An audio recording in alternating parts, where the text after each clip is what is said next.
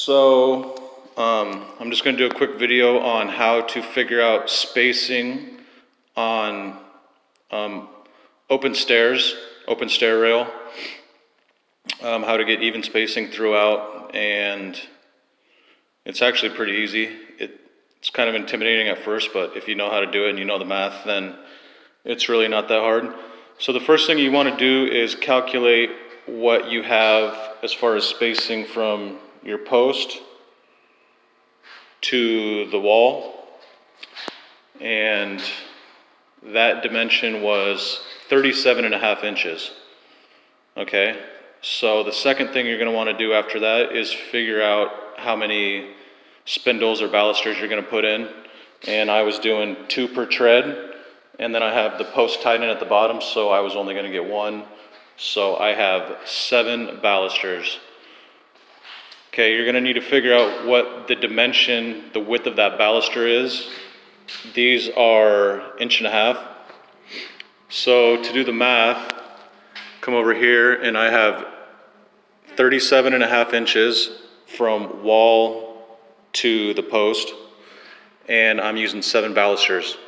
So 7 balusters at 1.5 inches each equals 10.5 inches. Take your overall length and subtract the total width of all of your balusters combined, 10.5 inches, and subtract that, and you get 27.5 inches. Now you're going to divide that 27.5 inches by the number of balusters you used. That number came out to 3.85 as a decimal, and convert that over, and you get 3 and 27/32. Okay? So now what you do is this 3 and 27/32 is going to be the spacing from baluster to baluster, and that should give you even spacing on your stair treads, as you can see, from the nose of my tread to the baluster, nose of my tread to the baluster, and so on. It's uniform in overall length or the reveal. So come down here, start at your post, and make your first measurement, which I said was 3 and 27/32.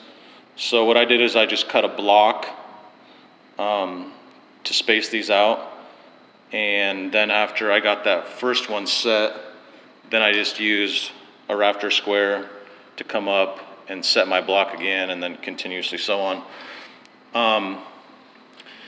You'll see over here that I have less of a space against the wall than I do on my first post.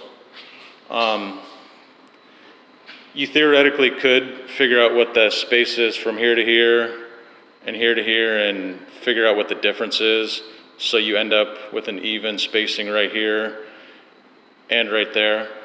But the reason I didn't do that was because I didn't want these spindles any closer to the stair nose than they already were.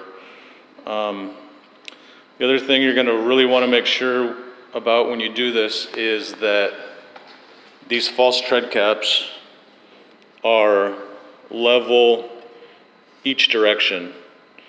By doing that, you're going to not have to do any angle cuts or any compound cuts on the bottom of your balusters.